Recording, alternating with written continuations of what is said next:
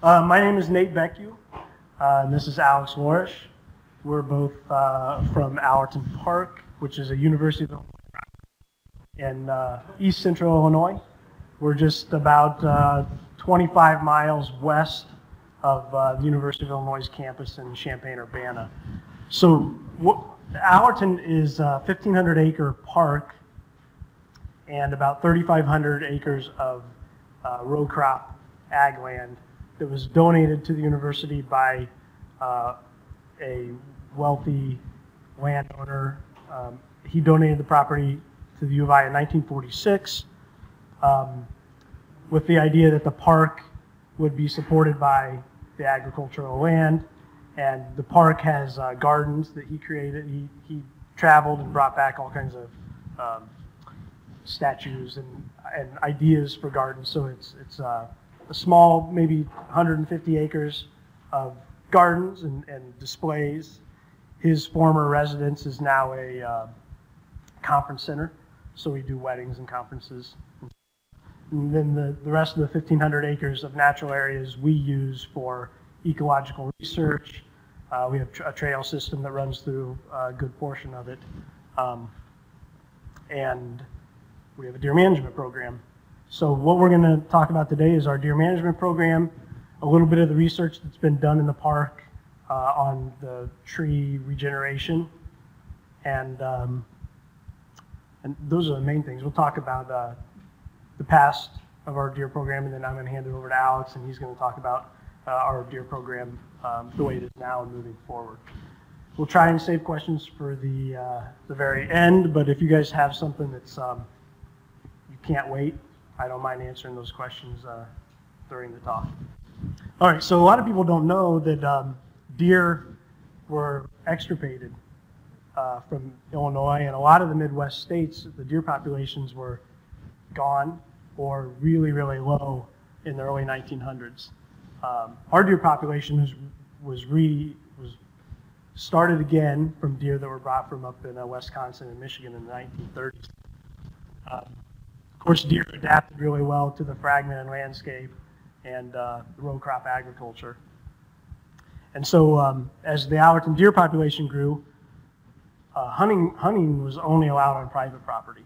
So the park became the preserve for the deer. So one of the really great things about where we're located and affiliated with the university is we have access to a lot of the researchers on campus, and they have access to our park. So in 1980, a guy named Charlie Nixon started a really big deer project. He ran it for these 5 years. He marked 286 deer and radio tagged 96 deer.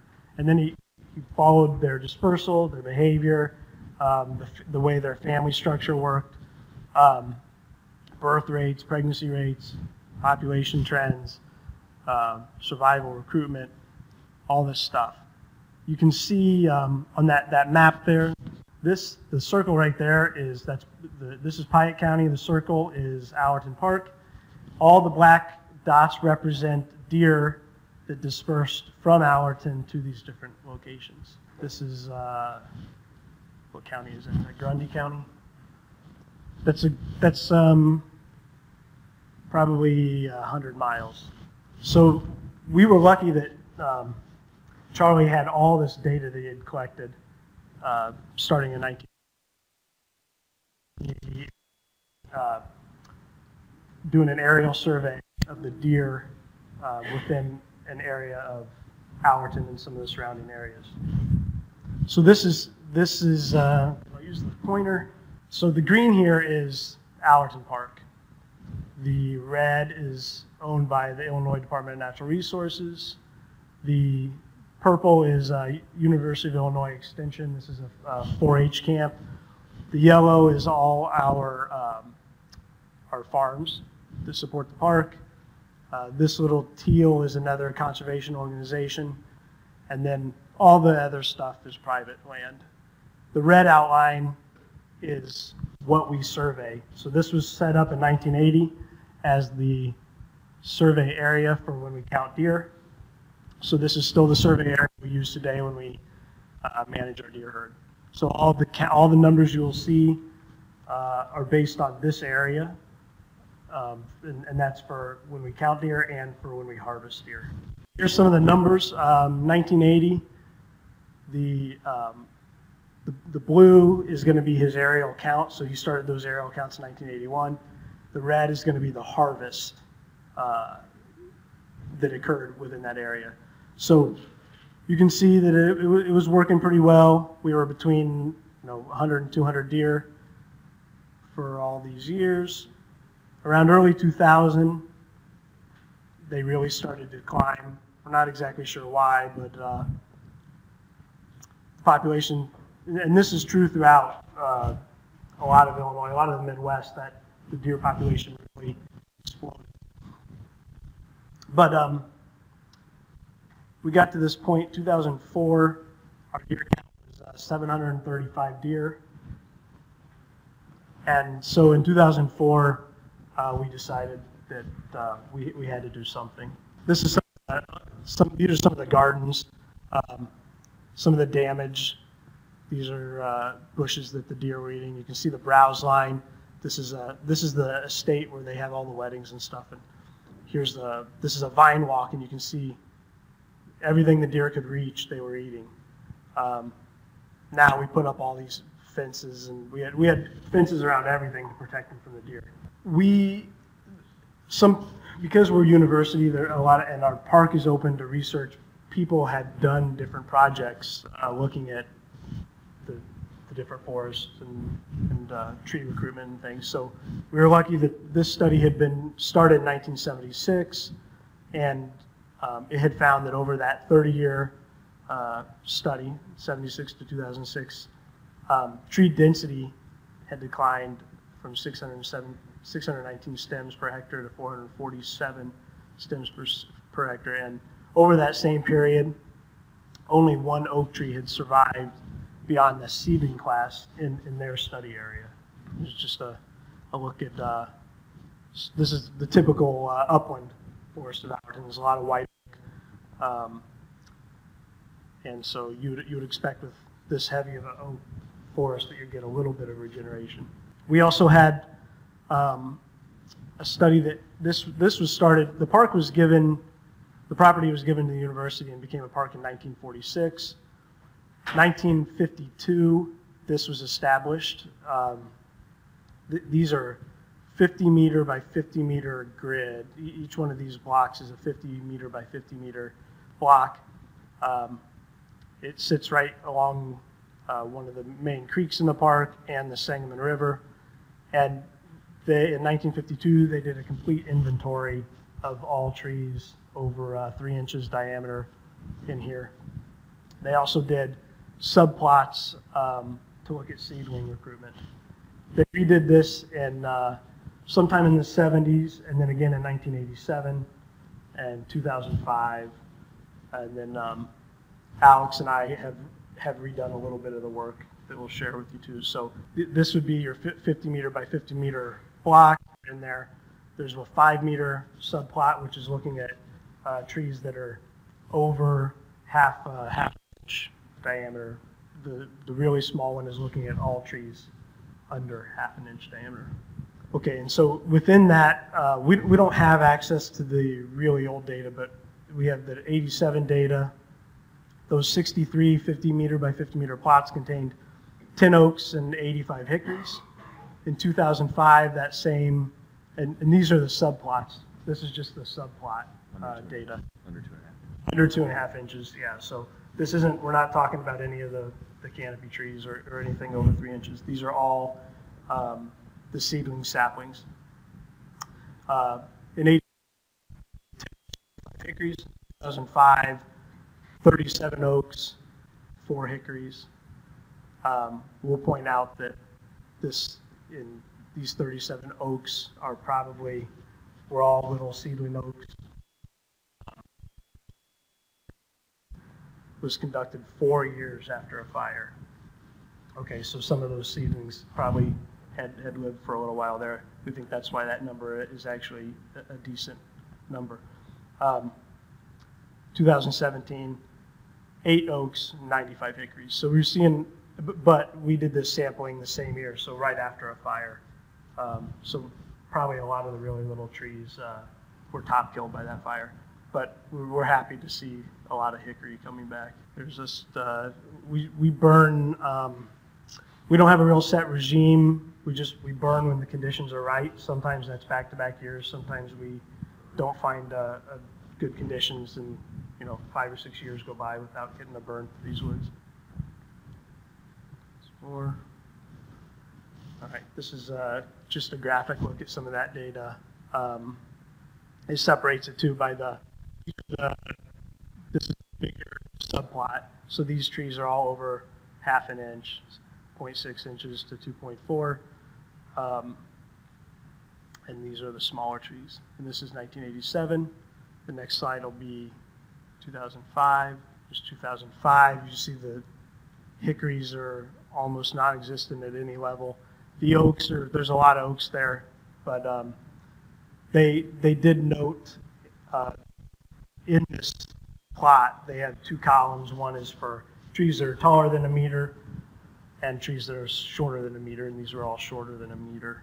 And then the next one I'll show 2017. So here we're still really low on the oaks, but the hickories are really seem to be making a comeback. And this is just those subplots within those 65 or 63 blocks. And remember, 2005 was the second year we started a deer management program, and now 2017, we're 13 years in. We did some deer exposure work when we first started. 2005, these exposures were set up. Oak and hickory, we used bur oak and shellbark hickory were planted inside these exposures. After 1 year, the mortality outside was 71% and 39% inside. The height was different too, so 59 inside, 35 outside. We set up a lot of these little exposures. These are ones we made. They're just 1 meter by 1 meter, and we threw them down over patches of plants that we consider to be palatable to deer. So this one would have been dropped on bloodroot. So here's the bloodroot that was well, we would find a patch and we'd set these down right on the middle of the patch. So half would be left outside and half would be left inside. And then went back and took pictures and made some stem counts. But something like bloodroot just did not survive unless the deer were excluded from it. We also, you can see in some of these, well, there's bloodroot that is outside. Here's one inside, so a lot bigger here. There's one here. These are pictures of the trees that were outside those exposures where they'd just been eaten off. Deer browse on trees usually is pretty rough, looking like this, versus if you see a rabbit or something nip it off nice and sharp. Deer kind of mangle them when they rip them off. This shows a couple little oak seedlings. This is what probably that high number of oaks that they found in 2005. A lot of those were probably these little guys that haven't survived, that just didn't survive the next fire. Okay, so we knew with all that damage to our natural areas and what we were going through in the gardens that we had to do something. So 2004, we started a deer hunting program. So when we first began hunting at the park, we have 14 miles of trails. So we have, constant runners, joggers, hikers on the trails at, any day, weather dependent. So we post all of these at all main entrances of every trail, every parking lot, so no one's confused. They understand what was happening. This was back in 2004. So your typical sign on each one would tell the average person what the season was when it was archery only. So archery hunters would be in that particular area at that time. Just basic rules saying that everything was the same. You could still hike, you could still run, whatever. Stay on the trails. All dogs must be leashed. No bicycles.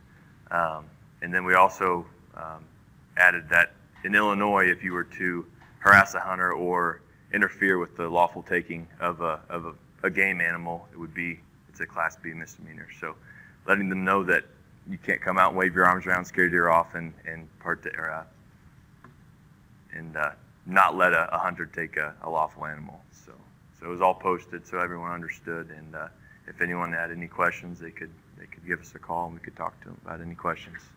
So when it first started out to hunt at Allerton, it was a lottery system for a few years, and then we went to a 40-year volunteer hour basis. I think it was about 60 hunters total. You had to earn a buck, so you had to shoot an antlerless deer before you could take a buck with antlers. And in the park, it was a 1 buck limit. So once you got your buck, you could still kill does, but then you were limited to that 1 buck. Antler restrictions. 2004 when we began to 2012, there were no restrictions on antler size. So anything in the state of Illinois above 3 inches is considered an antlered deer. So there were no restrictions on that. But then in 2013, we implied a minimum of 4 points on one side, and then that the width of the rack had to be at or outside the ears to be legal in Allerton Park. So here's the rest of the graph with the fly counts in blue. The total area harvest, that's everything Allerton and outside Allerton in the red. And then green is actually the Allerton only harvest. So you can see the deer counts were still really high, up above 600 from 2000 to 2005. And then you can see in green, where 2004 was our first year for hunting, you could tell just the difference in pressure on how the number of deer were killed. And then once that pressure was put onto the Allerton Park and deer were killed, either dispersed or were harvested. So the trend kind of goes down to our manageable level where we want to be at, which is 150 to 250 deer in that fly area. So you can see you can see the blue hasn't been continuous throughout the past years, and we talk about that later. But to do a flyover, to do a count in that whole area, first we have to have a helicopter, and that's been tough to get the past couple years. And then we also need a good 3 to 4 inches of heavy snow for a couple of days to get that helicopter in and to be able to do that count. It's a lot easier to do it in the snow just because they stand out and are easy to count. So there's a little bit touching on that. Just a picture on the bottom right of what you would see in the timber. Not very thick timber, but it's still easy to see. And then if you were to find a big group of deer in a thicker patch of woods, the helicopter could actually kind of spook them out into open fields so we could get a more accurate count. So when we would do a helicopter count, there would be multiple people counting. They would kind of combine of say, how many deer did you have right in that patch? If you had 6 and 7 and 6, then you would know that it was probably 6, and the guy can't count, or a deer was moving and double counted a single deer. So, and then we also tried FLIR, which is you can do it at night, and it'll show you the difference in heat. You can tell that, I don't know, are those deer or were those cows? Okay, deer. So no snow is needed for that, which was nice. You can do it at night, and then it would actually video the whole screen as you went on the fly zone, so you could come back and you could play it on a big screen and do your counts then too, to make sure your counts were accurate. And the size-wise, it would pick up most anything. It would pick up cows and deer, but then also small game birds and coyotes and raccoons and possums, anything you'll have wandering around. So you're able to depict the difference and count deer only. So how Allerton and the area outside Allerton benefits from this hunting program. So when we first started, we wanted to get as much research-based projects out there to where we could take samples, obex, which is the brainstem, lymph nodes, blood, ticks, tip of the tongue, and then a tooth for aging. And all of that kind of went to different parts of the university that research projects and grad student projects could do anything they wanted. And then with that, we would also be testing for chronic wasting disease, and then a couple others, EHD, Lyme disease, blue tongue, and a couple others. So it was a wide variety of things we could hit with one stone by doing this. So we also took a look at the deer vehicle accidents within Allerton Park and within that area. So to see the difference of how it used to be with over 700 deer in that area, lots of car-related accidents with deer, and how it's changed over time to where that dense population that used to be in Allerton Park, we would have high amounts of collisions each year, and how it's changed and how those deer have dispersed and those accidents have faded away from Allerton Park. So here, the data goes back to 1990, number of accidents on the side, and the Piatt County, so our county that the park is in, and then the total county in red, showing that higher number. And then in the blue is the Allerton. So from 97 to 2004 or 5 to when Allerton started hunting, we started hunting in Allerton. You could tell that deer population was high outside in the whole county. The accidents were high, and then how they've kind of petered off and fluctuated throughout the years. So a big portion of our volunteer hours at Allerton Park come from our hunters.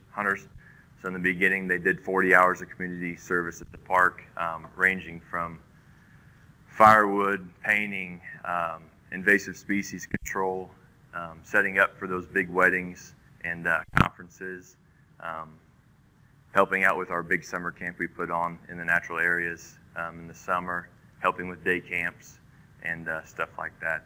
The guy on the left, he's been part of the Allerton hunting program for as long as it's been around. Always a good guy to know. He'll help you do anything. He kind of took a break from hunting, and then one of our other hunters at the park kind of got him back into it and got him enthused about it. And actually, the year he started hunting again, he killed 2 bucks in the same year, so on his property in Allerton. Another example of volunteer, we have some hunters spread out in this picture with another volunteer group that the natural areas gets to have.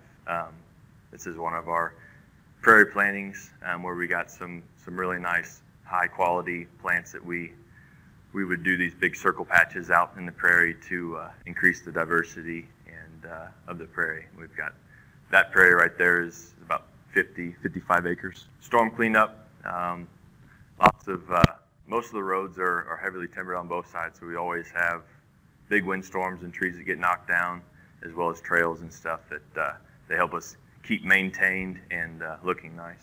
Just one of the pictures from the farm where we actually used to grow, had a full-time person that would grow vegetables and everything else for the farm or for the mansion. This is just a picture of one of our female hunters that's been with us since the start, helping put up a fence to keep deer out of that garden area. And in the back is our one of our wood burning stoves or units that we help heat most of the park solely by volunteers cutting wood and from the trees that fall in Allerton. It's just another project of a boardwalk that leads from one of our visitor centers out to the end of the Allerton Mansion Pond, something that is still there. I think the next picture shows it's still there and what it looks out into the corner of the Mansion Pond. So something that our guests can enjoy for years to come.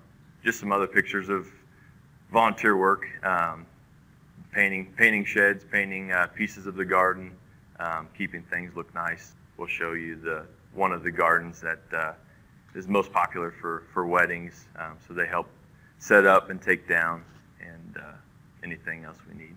Firewood, so I touched on that. Most of our buildings, minus the big mansion, are all heated by those wood burners. So we cut a lot of hedge and unwanted species and turn that into fuel that we can keep those wood burners going and have a very low energy bill for heating the whole park.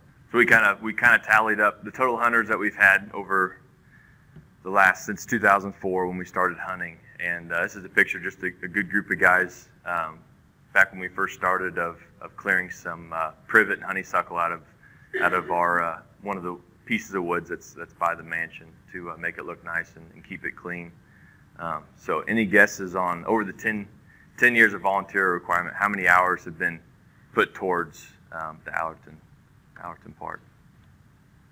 What's your guess?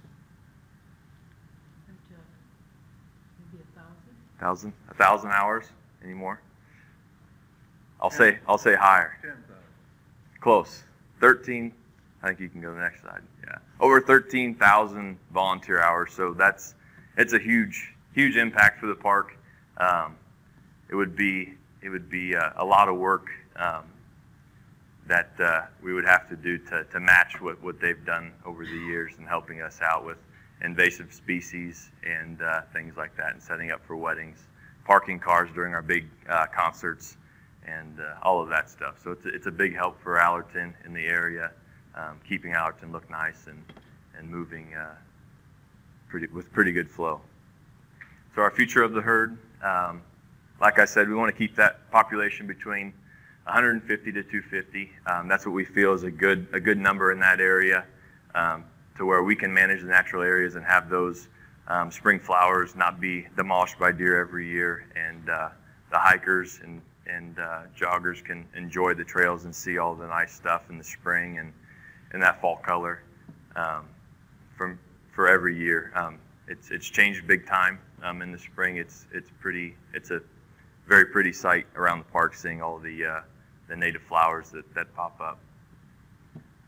So that in mind, keeping the hunters at Allerton Park happy, keeping them around, keeping them there to help with the park doing their volunteer hours. So over the years, we were able to harvest some really nice deer, and we want to keep it that way, because a lot of guys like to take a nice buck, and so we've kept that in mind, and we'll talk about that a little bit in a couple of slides. One of the biggest changes we've seen from the start of the hunt program, the antlerless doe, the antlerless deer counted as your doe to earn that buck. So you could kill a button buck, you could kill a buck with less than 3 inches of antler, and that would count as your doe. So then they could look for that nice buck or whatever buck that they wanted to take home and be happy with. I think the next slide we'll talk more about that. So defined by IDNR is that an antlerless deer, if you had an antlerless tag, you can kill a doe, or you can harvest a male with antlers that are 3 inches long or shorter. So just a fact, in 2016, our tree alone, antlerless deer harvested was around 28,000. So that's not just the does, that's a mix between those smaller bucks, yearlings, and females. So one of the biggest things we want to strive on in the future is that herd management and keeping the hunters happy, and on building that herd to have some nicer deer and some quality bucks. So this is a good example of a transition over the years. This was a deer that lived on a big estate in New York that the photographer was able to follow throughout his lifetime and show you what antler growth can do over between that 2.5 to 4.5. So the deer on the left is 2.5 years of age, and then 1 year at 3.5. You can see he's starting to put on that mass and some time length. And then at 4.5 on the next slide, you can really tell that jump from 3.5 to 4.5, which is really one of the things we want to strive on in keeping those hunters happy and kind of passing those younger deer, so that all of the hunters, we have about 30 to 35 per year that are able to hunt Allerton, that do their hours, and we want to keep them happy and have deer like that out there that they know are out there and will continue to come, and we can continue that volunteer base.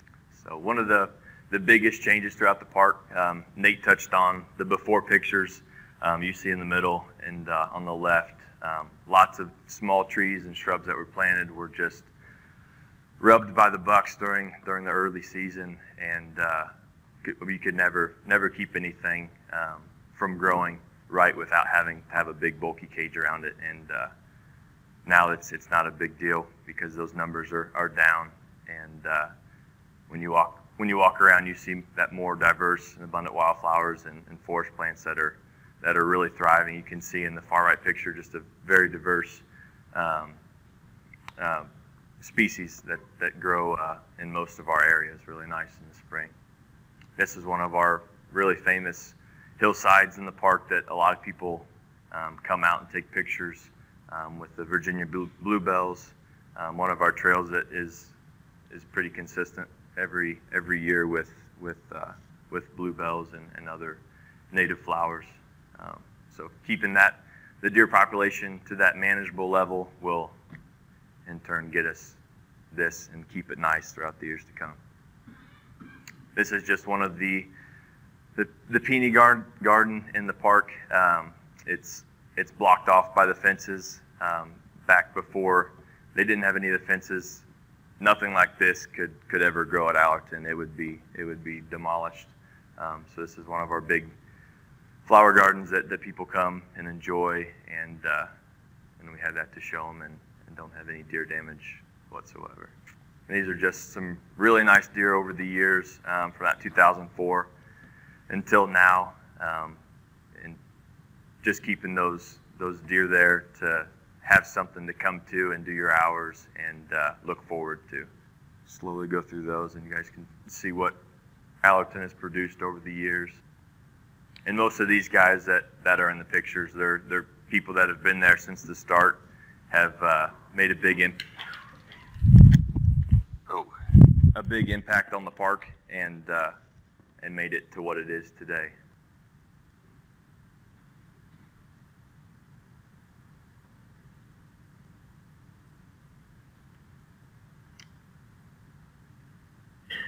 When we first started the Allerton program, we had week lotteries. So you would pull a week, and that's the time you would get that week to hunt and nothing else, because it was such a lot of people wanted to hunt Allerton because there were a lot of good deer, and people traveled from a good distance to come hunt at Allerton. And so those first 2 years that you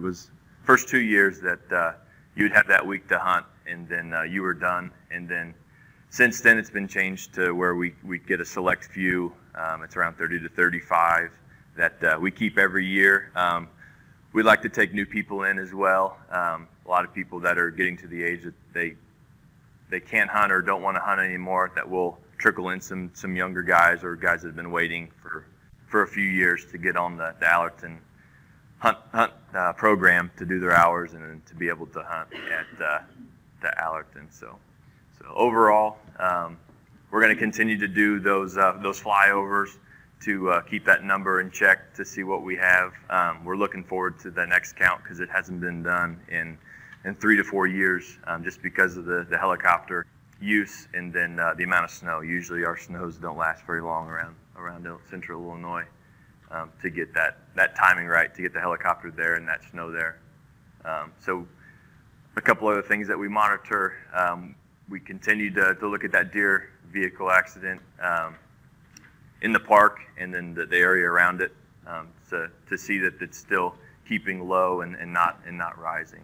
And then observation logs. All of our hunters, if they hunt more than 15 times, they can turn in an observation log to where it's detailed day to day where they hunted in the park and what deer they saw. It's females, males, and then bucks and how many points, so we can kind of get an idea of age structure and numbers that they're seeing, if it's a good year, a bad year, so we can change our regulations on maybe number of deer you can take per year if it's getting to that level where it's diminishing, and we want to keep the deer around for those hunters.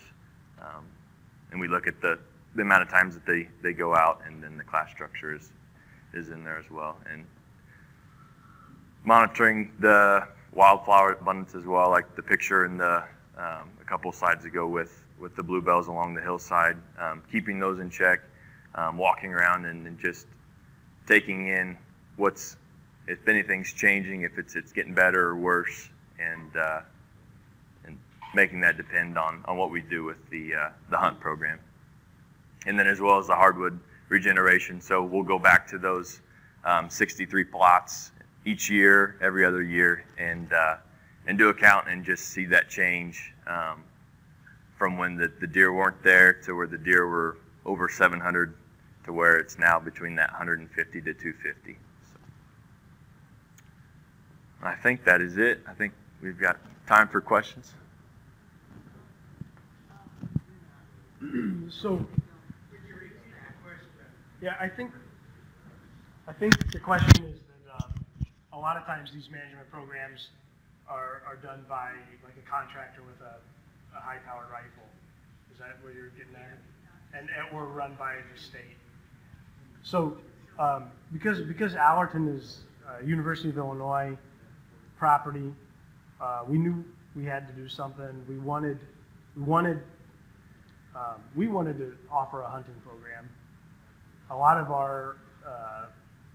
of the people who are stakeholders in the park would prefer that we contracted out a sharpshooter, and that would be somebody who would come in at night when the park was closed and shoot the deer. There were other people that wanted to see,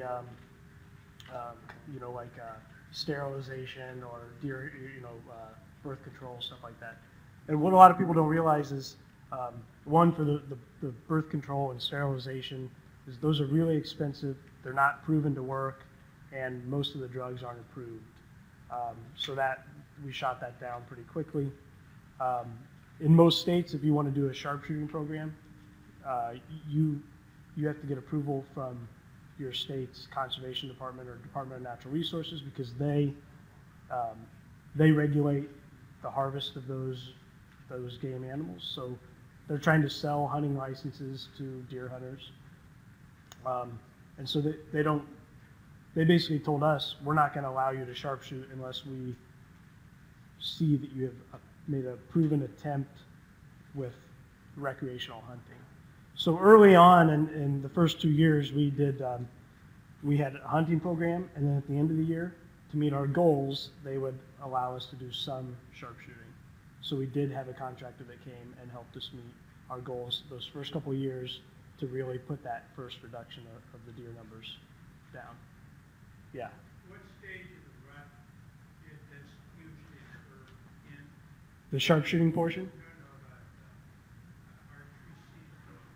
archery season. Our hunting program is open for the whole season now. So Beginning when? October 1, January 15th usually. Yeah. Did they ever consider having antlerless only for at least a few years? Because that's how we control deer mostly. And it's also how we improve bucks. We like Alex said, we always have had the earn a buck or the doe first. Right now, the deer hunters can kill does. They can only harvest one antlered buck, but they can kill multiple females. We did have a couple years where we allowed shotgun hunting during the shotgun season, but it was a antlerless only hunt. And our sharpshooting was all antlerless only. One thing that I think people really have to keep in mind when you really do want to try to get some full regeneration, and perhaps when you got a high deer population, a lot of times, even if you own a 30 or 40 or 80, because of the neighbors around you that have high populations, there's not a lot you can do to control your deer population. You can do everything you can on your own, but still you're going to have those other deer coming in. So what do you do? And here's something that I've seen somebody do, that's something everyone of you can do if you want to get some real good oak regeneration. It's not easy, and it's expensive, and it's time consuming, and it's many deer. Deer are really tree predators. And so you take your best little oak tree coming up.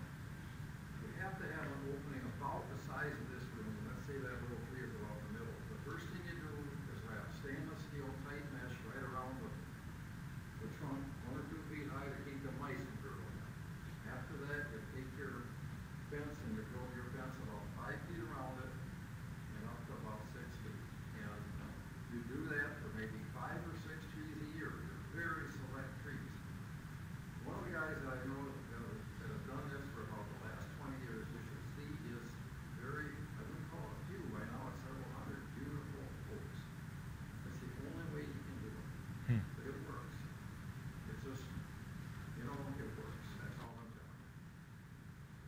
Yeah, that would definitely work. We do some protecting of our trees on a small scale, but not you know, you can't do that across our whole property. How big is that whole management unit that you do your counts in, that initial slide that you outlined? I think it's 11 square miles.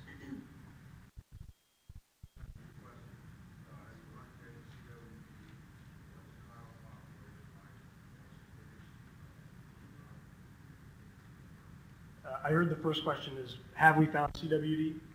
And the answer is no, not in Piatt County. The Livingston County is 2 tiers above us, county-wise. There's one row of counties north of us, and then the next kind of row of counties is Livingston County. They found a few in Livingston County, so it's a couple counties away. And then I didn't hear your next two. What's the coyote population doing in that park? Is there any eradicating going on there? Oh, biggest deer kill. The biggest deer was, I think, had a score of like 203 inches, 203 inches.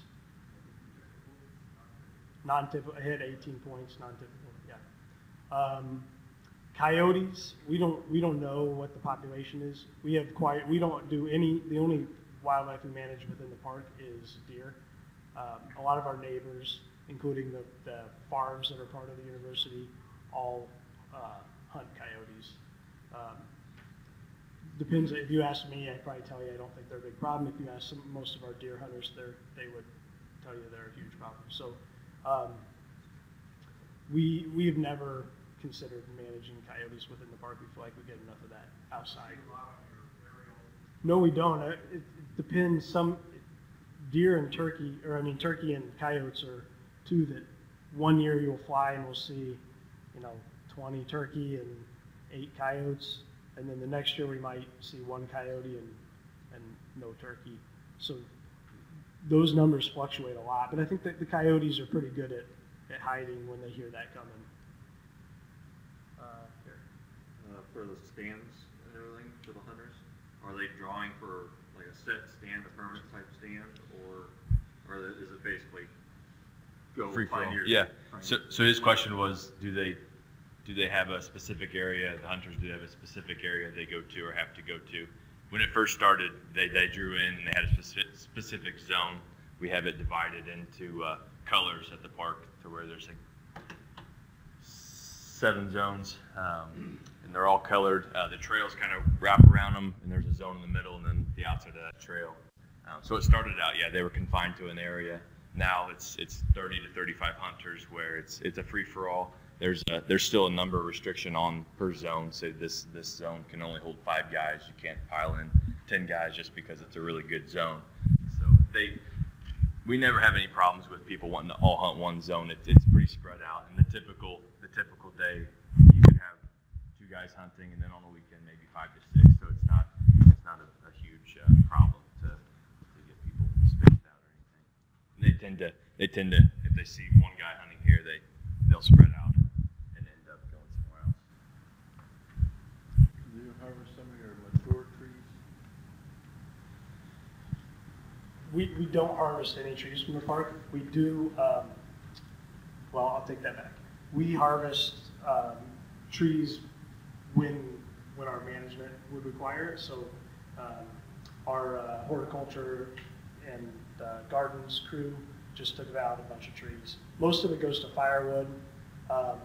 If we feel like they're trees that are good quality that could be used, we have a mill that we work with, and we just trade work with that mill.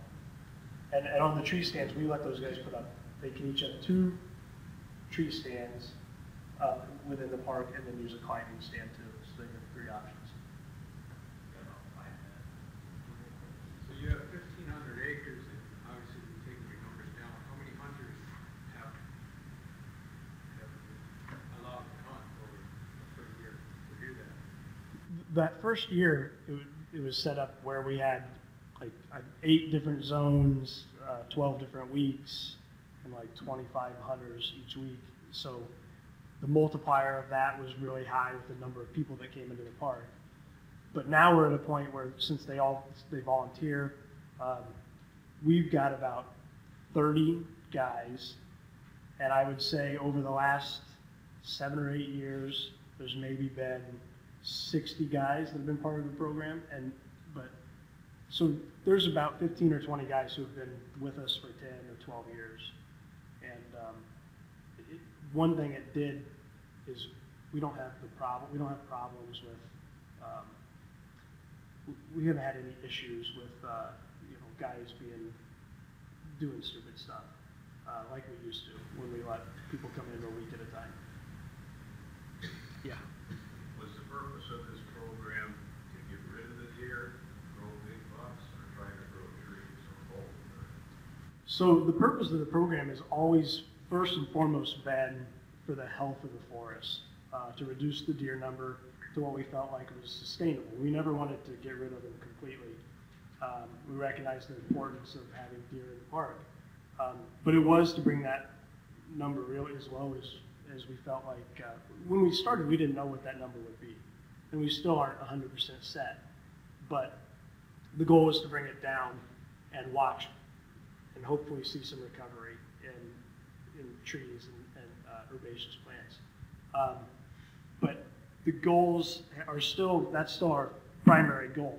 But secondarily, we're trying to keep the hunters that are with us and do good volunteer work, but and cause no trouble, keep them happy while still maintaining our goal, our target population. So some of these rules are put in not only to keep those guys happy and keep them coming back.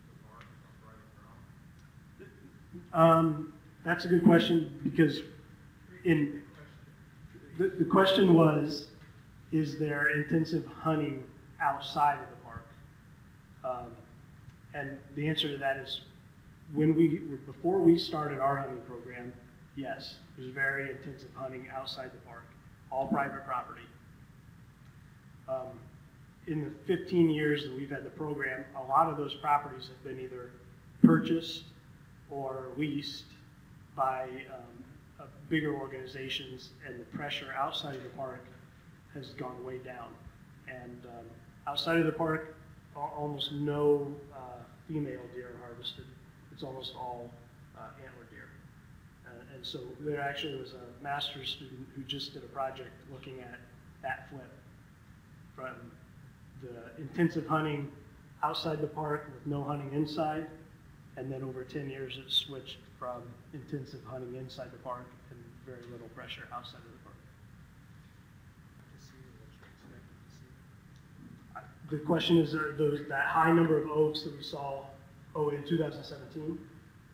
In 2017, we saw almost no oaks in our subplot. Based on fire. Yeah, we had just had the fire. We just burned. So Alex and I talked about going back out next year, doing it again, seeing what we got as far as things that have been top killed but resprouted. So we would like to see more oaks, Yeah. and I think they're there. How did you come up with the number of hunters that allow on the property? And has that changed since the population of deer changed? Initially, we used a number that the DNR uses based on, it's an acreage per hunter. So I think for archery hunting, they recommended 23 acres per hunter or something like that. Initially. And then we kept it like that for quite a while, but then we started we were looking at what we could, how many deer we needed to kill to stay at that 150 to 250 deer, and so we reduced it down to 30. So now we have 30. There's way more room than they need, but that's where we're at now. And it floats a little bit between 25 and 40 probably.